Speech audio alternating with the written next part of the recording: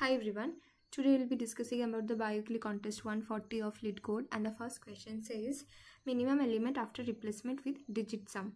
So we are given an array nums. So here we are given an array that is nums, and we have to replace each element in nums with the sum of its digit.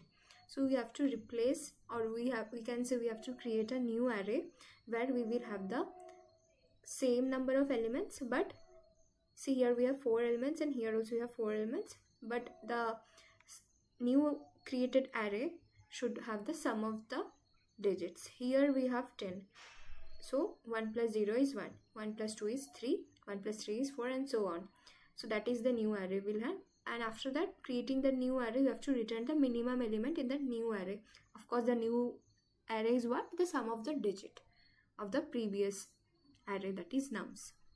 So I hope you all have remembered that you have solved the this to find any sum of it, the digit we have used to solve like using some mathematical calculation in our primary schools, right? Where we have similarly, I have done this here also today. I have used that formula only basically to find the sum of its digits. So I have taken a function that is sum, and I have taken the num. Okay, so AC is equals to sum here, right? And while num should be more than 0, I'll add it. So to add that number or a particular digit, I'll divide that by 10 and add the remainder, right? I'll add the remainder. That's why num remainder 10. This modulo function will give the remainder, that is the digit. Anything you divide by 10 will always give that particular number only, right? In remainder if you get, right? So, and after that, that number is added, I'll remove that number so that it doesn't get added twice. So I'll remove the number, and to remove it I have to divide that number by 10. Earlier I have divided it, but I have taken the remainder to add it, and then to divide, I have to remove it, subtract the number. Since it's already added, I have divided it, and then I will return the sum. And here I have to find the minimum element. Therefore I have taken int max, and I'll